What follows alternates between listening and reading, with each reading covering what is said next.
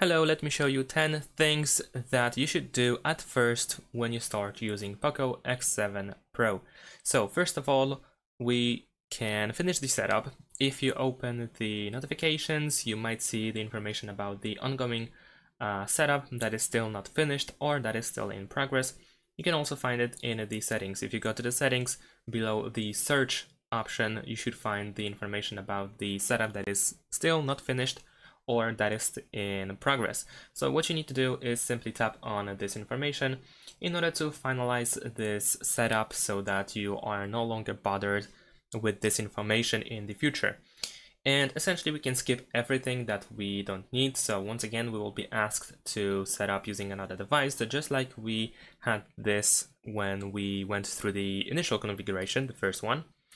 But like I said, we can just skip pretty much everything that will be visible in this process. But once we go through the same thing again, it should no longer be visible. Now, of course, you can set up the screen lock, which is essentially something that we should do in order to protect our device. So this is actually a good opportunity to set up the password. Now, in my case, I'm gonna use a PIN code, and let's wait 5 seconds in order to proceed. There we go, let's press got it, and now we can use a number code, something between 4 and 16 digits. I'm gonna use a simple one, like 4 zeros, and then once again confirm, and you should be done. Then we have the screen protector tip, where screen protectors may interfere with the screen fingerprint recognition, because we are now moved to the fingerprint. I'm gonna select that, I don't want to show this again. Actually, no, you can do that. I'm not gonna do that, but you can do this. So if you want to, you can immediately also add your fingerprint over here. So just simply press on the scanner over here at the bottom, and then keep placing and taking out the finger from the screen. You don't have to press this screen, you need to simply touch it in order to scan your finger. And of course, fingerprint is a really convenient tool that allows you to unlock your device with just your finger, and try to scan every angle of your finger so that you don't have any issues in the future with scanning. Press done. Now we have the fingerprint settings. You can go through these one by one in order to set it up for yourself. I'm just gonna go back. Now we have the option to copy apps and data. I'm not gonna do that. Then we can let contacts nearby find and share with you. I'm just gonna choose no thanks. Then we have Gemini. So we can press continue, and then we have the Hey Google voice command.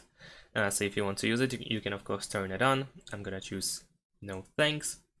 Then we have the wallet, and like I said, we can just simply skip all of this, and later on in the settings, if you want to, you can go back to these individual settings and set them up as you wish.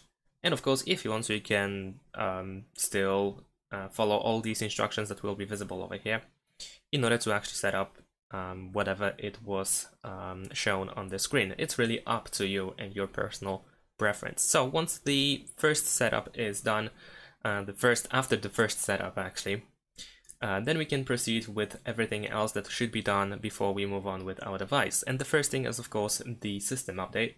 So still in the settings at the top we have about phone, and here you should have the update button. So you want to simply press this update button and then wait for the information to show up, and then at the bottom we can press download update. Wait a couple of seconds or even a couple of minutes depending on your internet speed to download and then to install the update.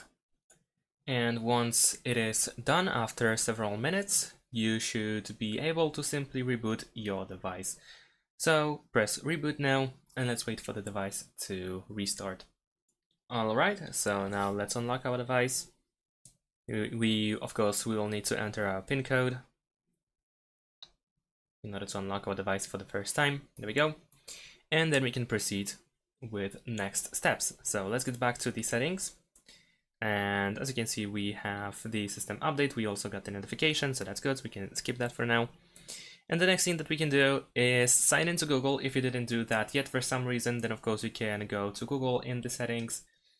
And over here you should be able to sign in. You can also go to Xiaomi account in order to create or log in into your Xiaomi account, which is quite convenient as well. But of course, still, it is just optional. And we can also go to additional settings, and here if you go to accounts and sync, then over here you should be able to add account as well. So this is also a way to add your Google account over here. So once that is done, the next thing that we can do is update our apps. So at the top of the settings, we have System Apps Updater. If you go over here, you will find all apps that can be updated, even including the bloatware, which we will get into it in a couple of minutes. But first, we're gonna update everything so that we are just done with the updates. This is of course just the first way to update apps, because we also have apps in the Play Store.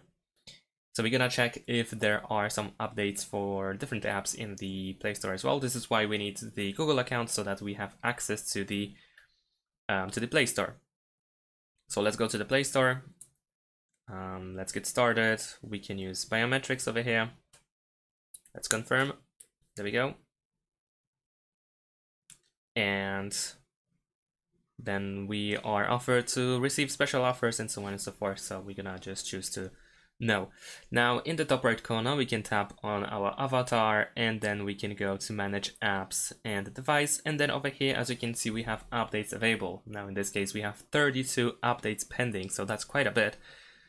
Some of them are quite essential, like for instance, the Gmail, Google, Calendar, and so on and so forth. So of course, feel free to go through these one by one and update them one by one, or you can simply press update all in order to update everything at once. So we can start that, and then we can proceed with everything else that we have. So in the meantime, while this is updating, we're gonna proceed. Now, another thing that we should do is disable ads, because in some apps that we have installed by default on POCO X7 Pro, we have unfortunately some ads, but fortunately we can quite easily disable them. And in order to disable those ads, first we're gonna open the app drawer, and the first app that we want to get into is Downloads. Over here, tap on these three dots in the top right corner, and then go to Settings.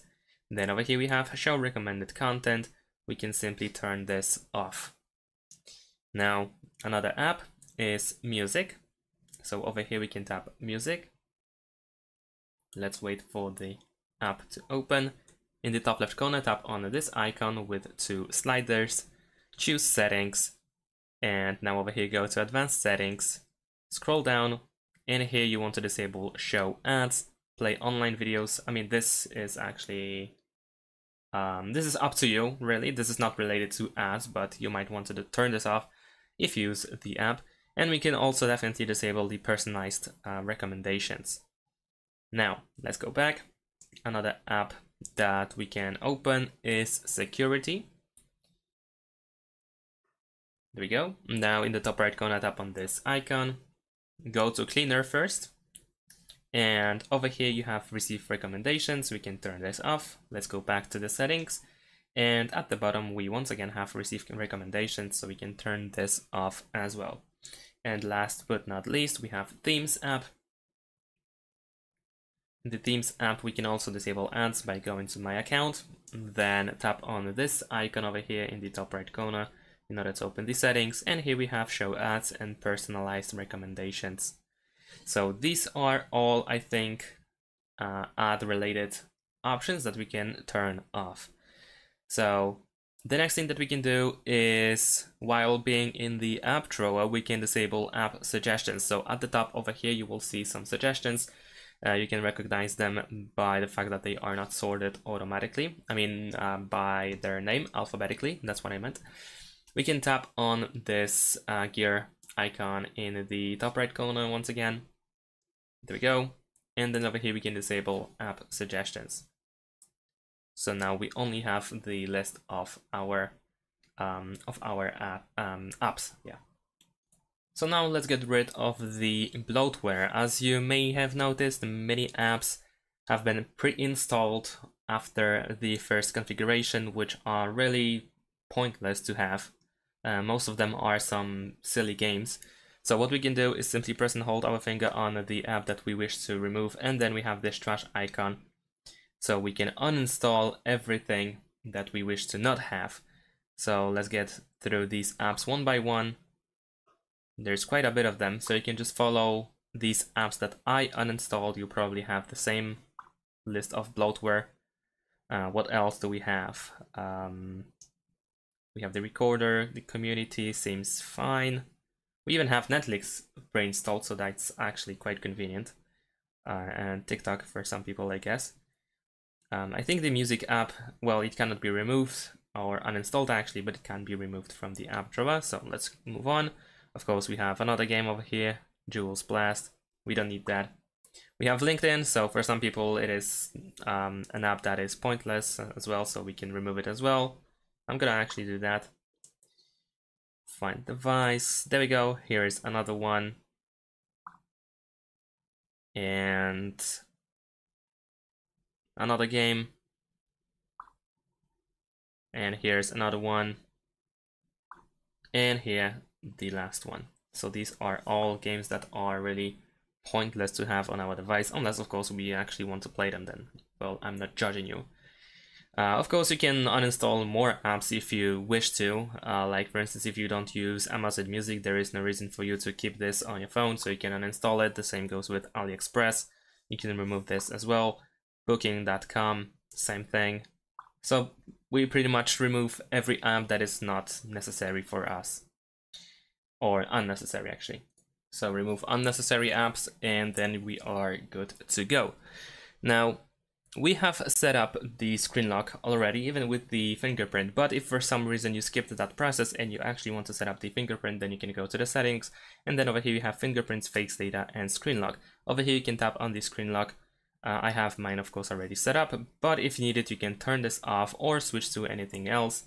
We can also find the fingerprint over here, so you can set it up, and the same goes with the face unlock. We can set up the face unlock over here as well, which is of course once again quite convenient.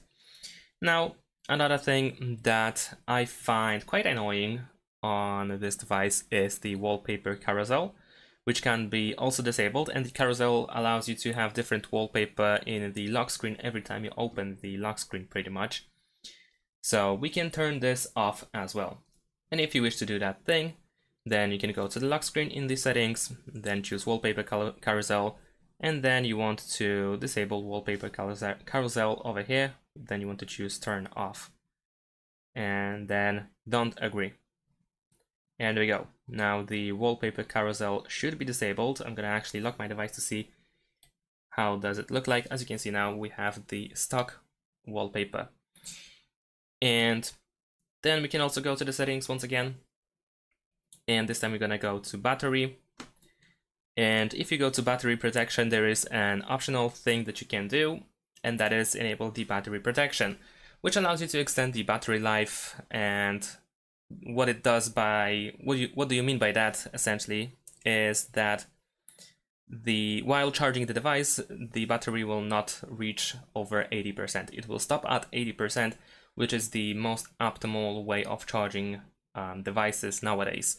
Usually you want to charge a device between 20, you want to keep the battery level between 20 and 80%, meaning that when you reach 20% you want to start charging, and you want to stop when you reach 80%. So this option allows you to keep that setting for you, so that you actually do not reach over 80%. But like I said, this is actually pretty personal. If you prefer to have actually 100% of the battery charged, then you don't really have to use it. It is just said that it helps you extend the battery life by doing so.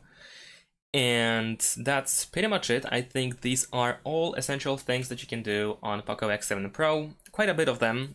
Most of the time we spend in the settings by updating our device and so on and so forth.